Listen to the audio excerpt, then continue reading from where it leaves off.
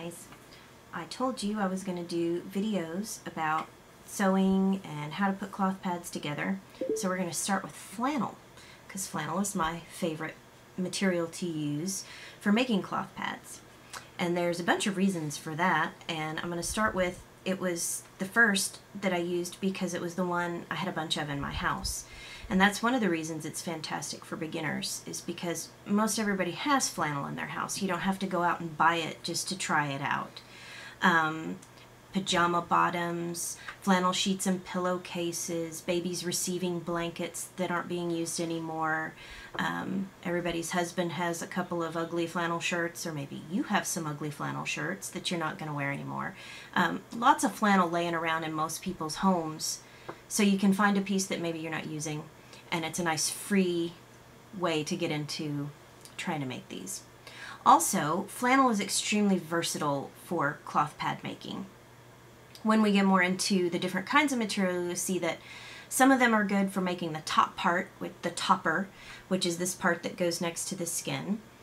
Some are good for making the absorbent core, which is the part in the middle that soaks up everything. And then some fabrics are preferred as a backer only. But flannel you can use for all three. So if you have some flannel, you don't need any other kind of material. Flannel is also good because it's 100% cotton.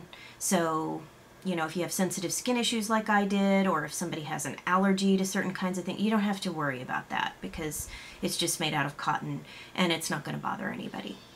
Let's see, the other thing is it's cheaper than a lot of different kinds of fabrics, and pretty much anywhere that you can buy fabric, they're going to have flannel there.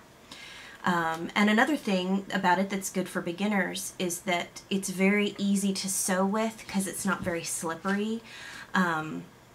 It is what we call a napped fabric, which basically means they just take cotton fabric and then they use some kind of a brush or wire or something or other, and they brush it.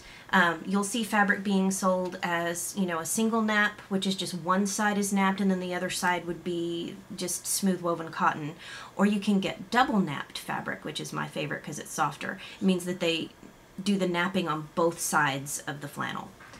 And it gets softer and softer as you use it. There are some cons to flannel. The first one that I noticed being that it doesn't stay beautiful, you know, and looking brand new for very long. In fact, generally after the first wash, it's going to look a lot different. And I'm going to show you two pieces here. This is a pad that I made relatively recently, and this is the original piece of flannel that I cut it from. Now this is pre-washed, but this is a pad that's been washed maybe 2 or 3 times, and I want you to see if you can see that, how this looks like it's old and been used for a long time, and it really isn't. It's relatively new. And all flannel that I have any experience with at all does that. So you need to be aware that if you're buying flannel pads or if you're making pads out of flannel, this is going to happen, and it's not because it's poor quality, it's just the nature of the fabric. It also pills up a little bit. Another con is if you happen to live in a place where there's hard water, it can tend to come out of the wash a little bit dry and scratchy. I don't know how to have you deal with that. You don't really want to put fabric softener on these things because it can interfere with the absorbency. I've heard people say you can put vinegar in the wash water and that effectively works as a fabric softener. I haven't tried that because I tumble dry them and we don't have hard water. But you could give that a try. So anyway, flannel, my favorite fabric, and you can use it for every part of the pad, and I highly recommend it be one of the ones you start with. Okay, that's it. Have a good night, and I'll see you again later.